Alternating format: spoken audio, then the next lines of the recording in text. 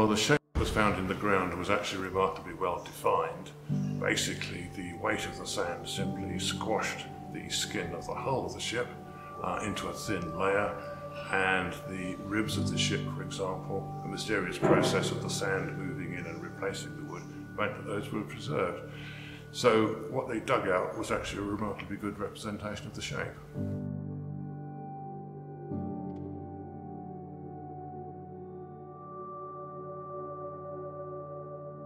We had various drawings from 1939, 1975, and we've had an investigation by the people at Southampton which came up with a 3D representation, and they were going to go with a drawing that they produced which ultimately would have been based on the measurements from the 1939 survey.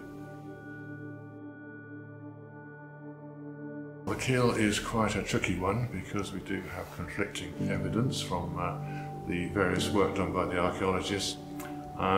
We will probably end up going with the recommendations from the 1970s work done by the British Museum, although we can't be sure. From the period, you can either have plank keels or end-on keels. This looks a bit more like a plank keel.